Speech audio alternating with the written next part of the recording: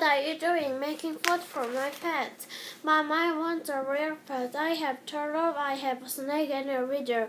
I have a pink pig, a parrot, and a penguin.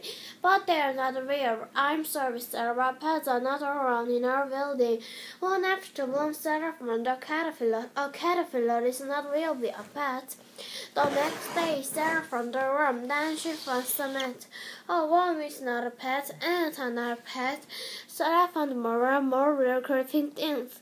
She found a grasshopper, she found a centipede, she found a spider, a red ribbon, and a cricket. Whole rooms get very cluttered with jars. Mom went into Sarah's room. The door took over the caterpillar jar. The caterpillar jar took over the cricket jar. The cricket jar took over the spider jar. Oh no, look at all these little creeping things. Then Sarah came home with a jar of bitter. Hey, what's this sign? It says no bugs around. Sarah, please get this caterpillar off my toothbrush. Come here, caterpillar. It's time to go outside.